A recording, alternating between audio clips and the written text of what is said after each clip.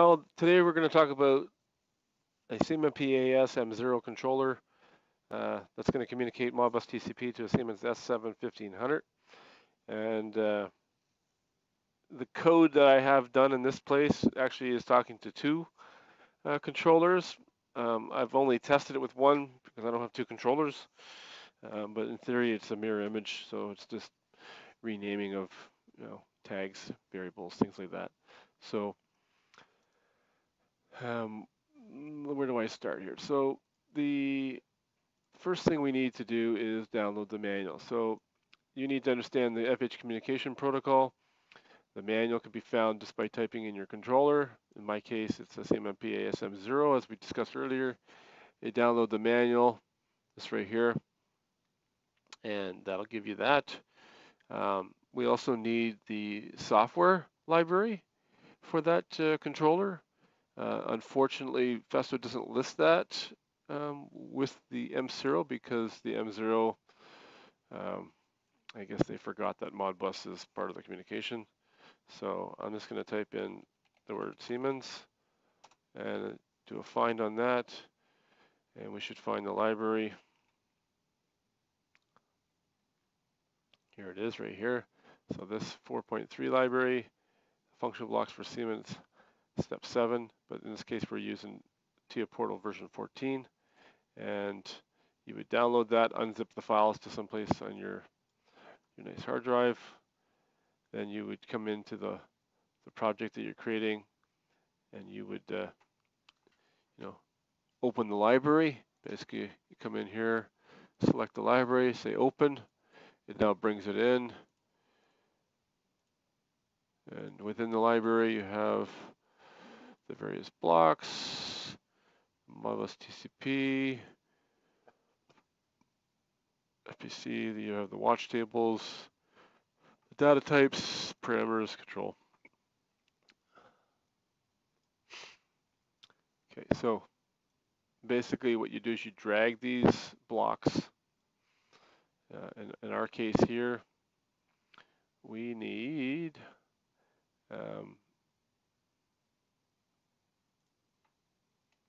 these two right here. I drag those and I put them in my little folder here and here. And you need the data types.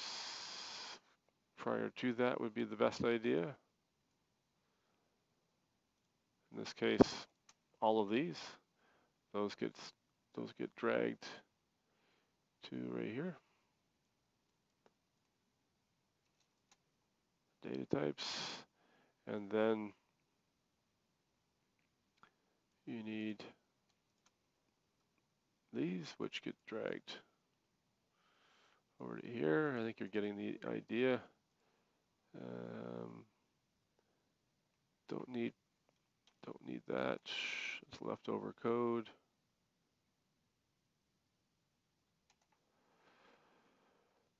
So at this time we've got those mapped in there. We've now brought in these two right here. Drag those over. And we've pretty much got all the blocks at that point. So now for each axis, you now need to configure the blocks, and then we'll add some code after the fact.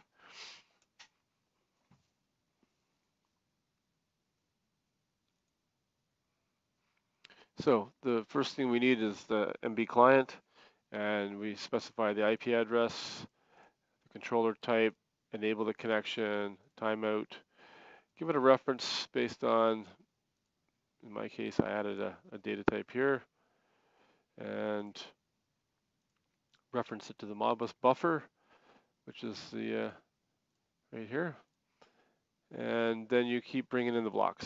So the key point is that there's nothing else configured on these blocks other than the FMRF, because that's sharing the data to this MB client here. All the blocks in here will have the same FMRF. That's the most important part. All the rest of the stuff, we're not manipulating or adding code in here at all. So basically I added all the code, all the function blocks here.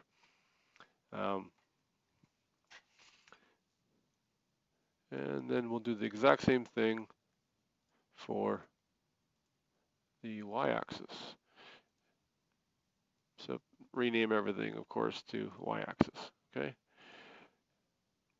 Now that we have that, what I decided to do, I like just having one OB, and I just call these other blocks here. So I'm basically calling these 4 blocks here, and this one right here is where my code is. My code is designed to give you a very simple concept here. So I'm gonna, I'm gonna back up a little bit here. Basically with the libraries, once you've brought all the blocks in, you compile them all, and then as you're adding the blocks, you of course give unique database names or to each one, and they build up. MB client, you get the y-axis for all the individuals, and then you get the x, between the two of them. So we go to the code now, compile everything.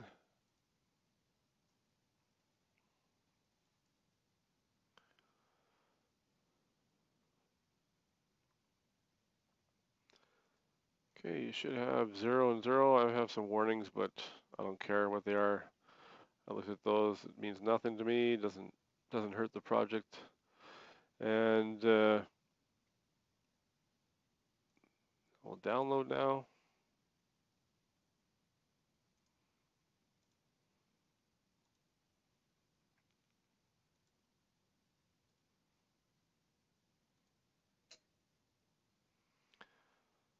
Okay, so at this point, go online.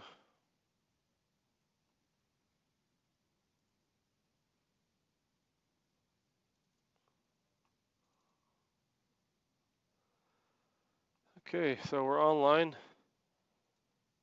I go to stop mode, yeah.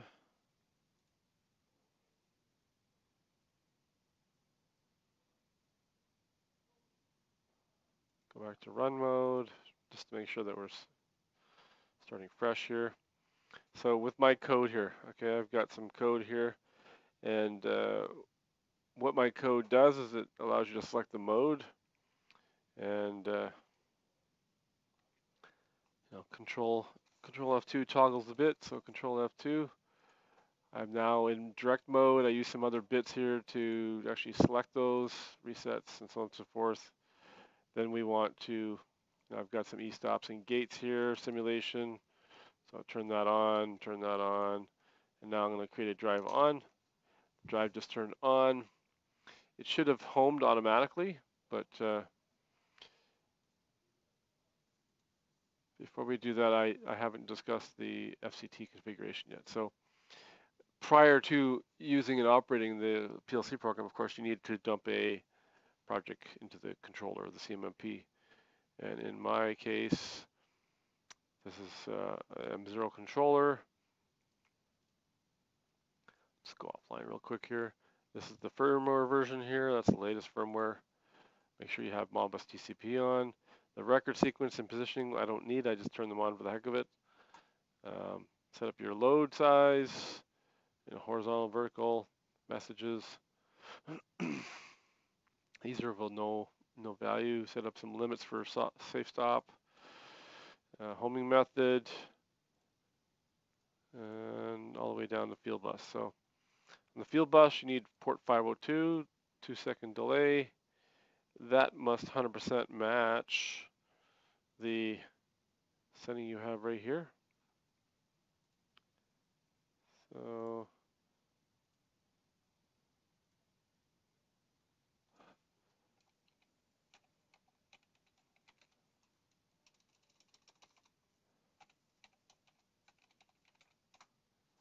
leftover code, sorry. So there's your 2-second timeout, and it must match this. So the port 502, the 502 is not specified there, it's assumed. The factor group we're using on this particular controller is to the -2. That means that when you send, 10,000 or 100, 10,000, that'll be basically 100.00 as far as the number goes. In this case, I'm using the 2 channels here. That right there is the FPC channel. So this parameter channel is called the FPC in Festo terms.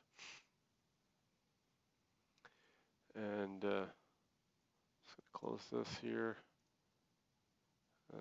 Close too many.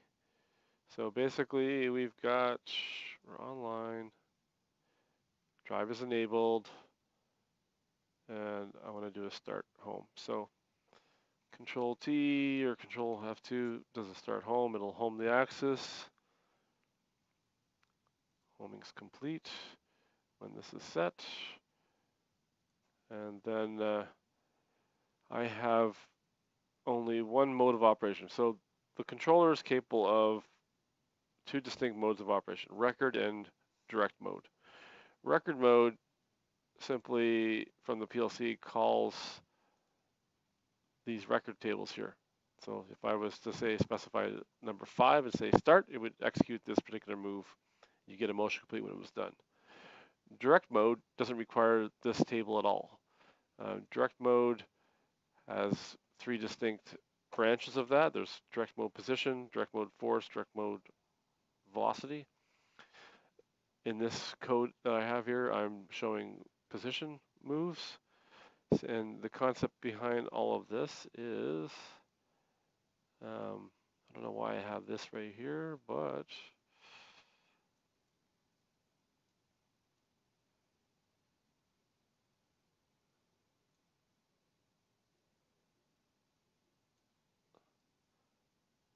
the idea here is that for each move that you're going to do, prior to the move, you need to specify a speed percentage, a position target value, and once you've done that, you can turn on the start bit, and that's what this code here does. It looks like a standard 5-rung kind of motion block that the automotive guys use. I've got a little sequencer right here that when you turn this mode on, turn that on, turn that on, and right now it's going to cycle through 6 direct mode moves. I'll go to the FCT so we can monitor what's happening. Notice the check boxes are not on. Basically, look at the target positions. I'm telling it to go to these different positions. And it's going in. It's just going in six moves and then loops back to the beginning. And